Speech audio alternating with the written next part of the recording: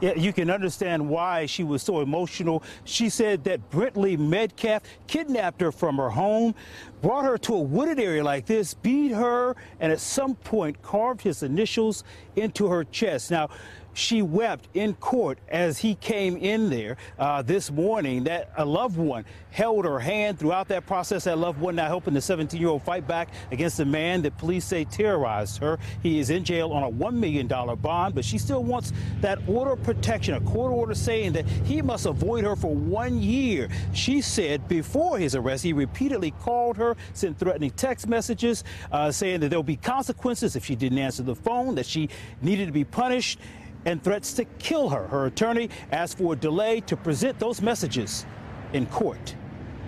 The evidence that we're trying to obtain is messages off of the plaintiff's cell phone, and the Cherville Police Department currently has that, but they've indicated that they're planning on returning it.